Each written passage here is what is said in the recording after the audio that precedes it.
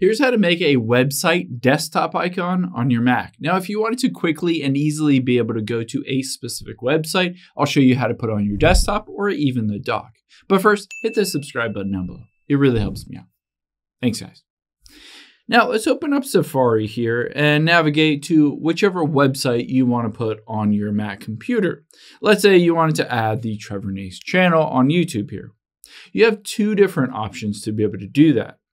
Once you're on the website, let's go up to the top left and tap on File. And then we'll just go down to Save As. When we tap on that, it will allow us to name it. Let's say I want to name it Trevor Nace YouTube. And the page source is great because it will just open up the website. You can choose to save this as an archive or a PNG as well, but let's just choose page source.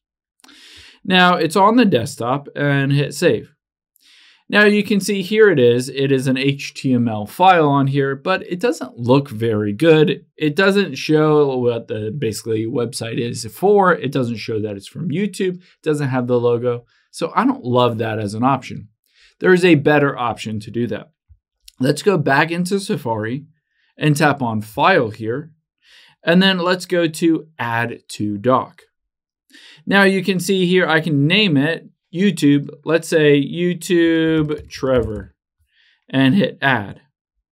Now you'll be able to see it adds it to my dock, and you can just leave it on the dock right here to tap on it, or you can put it on your desktop. And to do that, we're just going to right click on it, and we're going to go to Options and Show in Finder.